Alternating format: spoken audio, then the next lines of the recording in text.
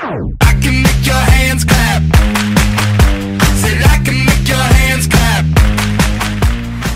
Alright, so today I wanted to talk about something besides a person or trend. Let's discuss why Gacha Ranters aren't always right. I believe nowadays too many people put pressure on ranters, as if what they say is always taken as the truth and fact, when in reality ranters are just normal people that have opinions just like you. Yes, there are different kinds of rants that GachaTubers tend to make, and I will present them now to give a clear difference. For example, sometimes I can talk about a person and why I dislike them, meanwhile stating the reasons for it also. But that doesn't mean people have to listen to me and believe that what I say is correct. I present my own opinions and reasonings for those opinions, leaving the audience to decide for themselves whether they share the same opinion as me or not. There is no such thing as a good or bad opinion.